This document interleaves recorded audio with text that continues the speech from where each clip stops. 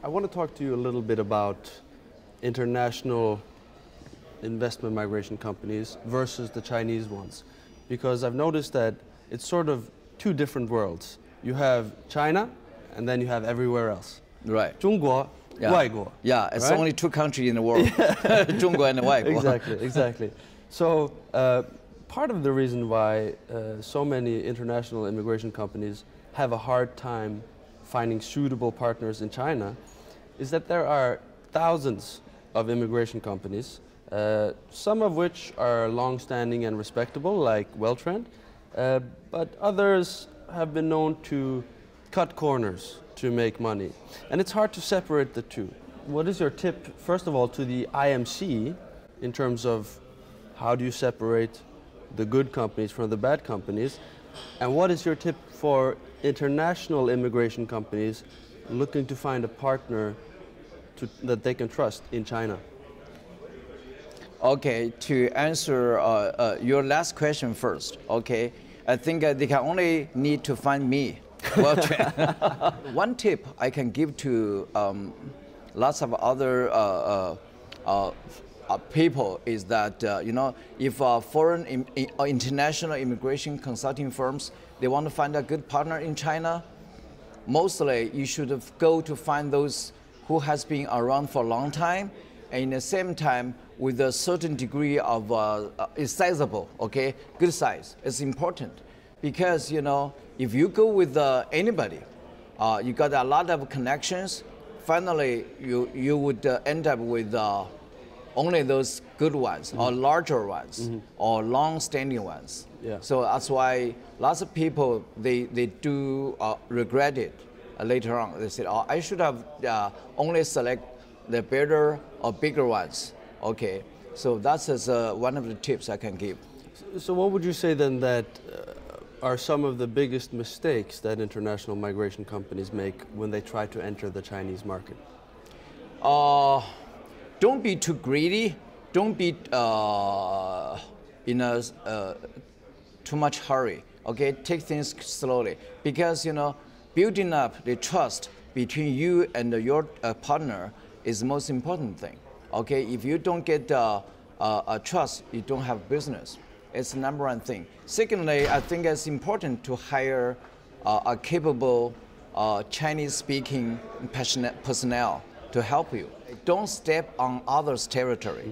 Sometimes, you know, some people think they are smart, they are too powerful, they are too smart, and then they step into others' territory. For example, let's take U.S. Some big regional centers, I say some, they want to, now everybody knows China is the largest market of the world. So some of the regional centers, they go direct to China to find clients. Yeah. Okay, which is, I don't feel comfortable because this is our territory. Okay, vice versa. I also don't agree with some of the Chinese agents. They go to US, for example, to open a regional center, right? Which is bad, which means they don't respect US territory. Right. As I said, you know, EB5 is an American thing. Let American run their show. This is my saying. So, which means greedy, which also means sometimes some international consulting companies, they forget it. They think that they can grab enough profit from doing this, which is wrong. You always have to think some others' needs, okay? Only take the part which belongs to you. Don't take it all. If you take all, you'll get punished in the end. While we're on the topic of EB5, I'm wondering if you'd like to comment a little bit about the recent Kushner affair with the Xinze, what is it? Xinze, New Jersey. Yeah. Because the issue, as I understand it, is that Jared Kushner, who is married to Ivanka Trump, he is a senior White House advisor, but his sister, who belongs to the same family company, they are the ones developing this EB5 project in New Jersey.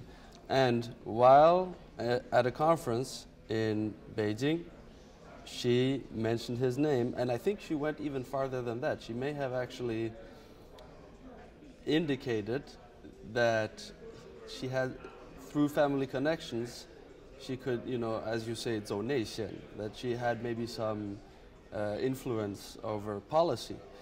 Do you think that this type of name dropping has damaged the reputation of the EB5 program? I still feel optimistic, okay, because you know, the president of U.S. Donald Trump is the used to be the real estate developer. So and also his family and he himself used to use or are using still using EB5 money.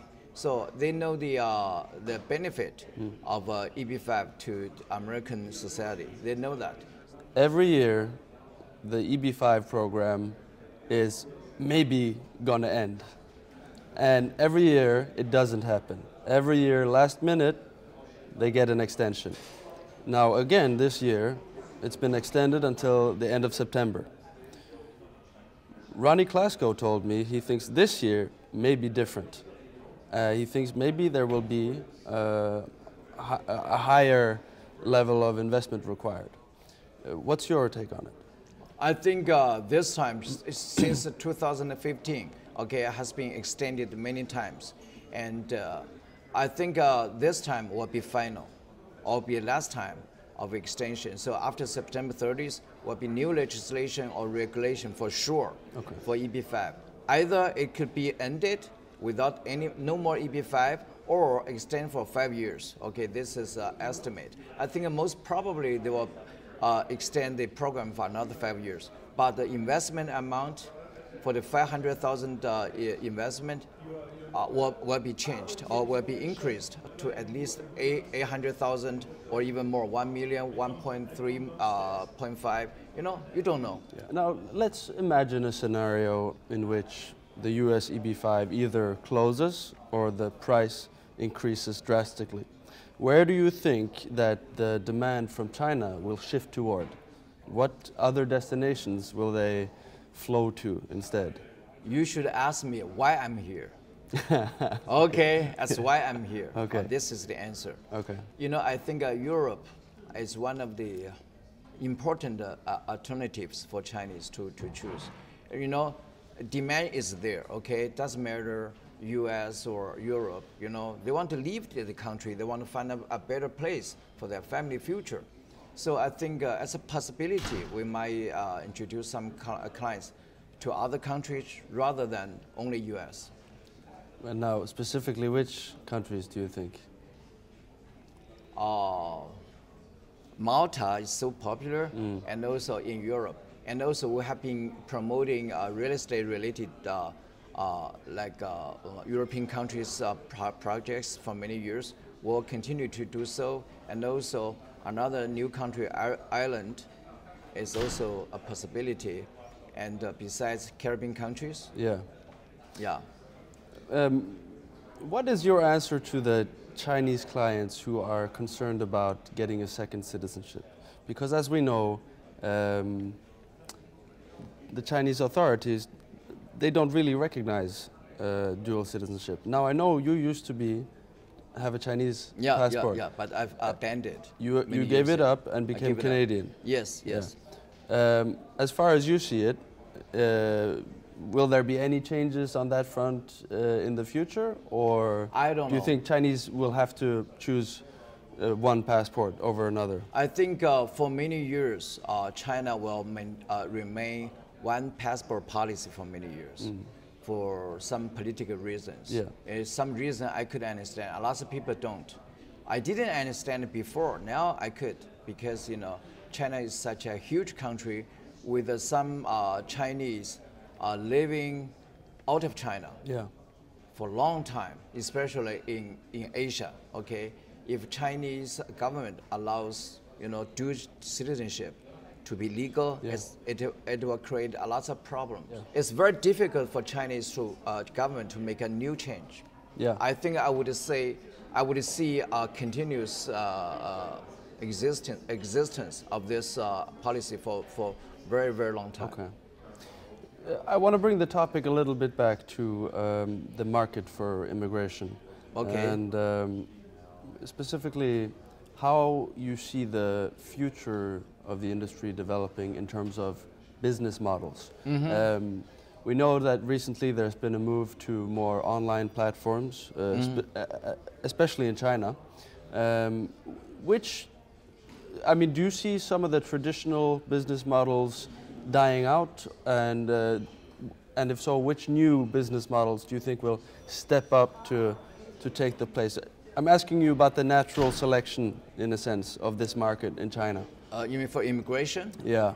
You know, I have a saying, many years ago, I used to attend a seminar, and also on that seminar, I proposed a slogan, which is to pay enough respect to elders, in the same time, keep your curiosity to newcomers. This industry will never be replaced by IT technology, because it's too big a decision to make, okay? Yeah. People want to come to you, okay? They want to talk to you face to face, okay? They don't want to make decisions on internet alone, for sure. However, in terms of marketing technology, it's another story. We need to adapt ourselves to the new medias, for sure. Yeah. And how specifically are you using new media in your marketing efforts? You're very active on WeChat, I know. WeChat. I belong to one of the first persons in this industry who forced our management team to use WeChat many years ago. Okay. Okay, and WellTrend's website was set up in 1997. Okay. Okay, it's earlier the than... internet was brand new. Yeah, it was so new. So I was very early to have things like this done. However, you know, visionary is not a problem for me. The thing is, how can I implement them? You know, a more efficient way. This is quite interesting when you say you opened your website in 1997. Yes. Very few companies had websites back then. No one. This is the first one in China. Right. I can tell you. Yeah. And your company opened in 95? 1995, beginning of 1995. So 2 years after my opening. So I'm wondering if you can tell me some of the major changes in terms of trends and business models that have happened in those 23 years. Because obviously 23 years ago, the investment migration market in China looked very different. When I started to do the business, most of our clients were older than me. No, most of the people are younger than me. That's a big difference. And another thing is, you know, many years ago when we started to do investor in migration in China, most of Chinese applicants, they don't have their documents qualified from a Western point of view. Okay, we have to do a lot of polish for their documents and let them educate them to provide how can they prepare qualified documents. It's so difficult, but today it comes easier and easier. You've seen Chinese immigration companies come and go. You've seen some have tremendous success while others have gone up in flames. What do you think has allowed WellTrend to survive and remain one of China's biggest immigration companies for more than 2 decades? I think one of the, number one reason is luck. We need to have luck to sustain in this society, okay? We do have luck. It's important. Secondly, I think something to do with our philosophy. Now, one of our major philosophy is if the client don't win, we don't win, okay? We have to treat client always the best. This is what we have done. For example, this time I came to Geneva to this IMC conference. I want to meet some new people and to find some new opportunities, new good investment immigration projects for our clients. This is very important. You know, I consider myself as a potential client. You know, if I'm satisfied, clients will be satisfied. So this Larry Wang, 非常感谢你今天来到看望我们。Okay,我也很高兴. Finally, I have to speak some Chinese. Okay.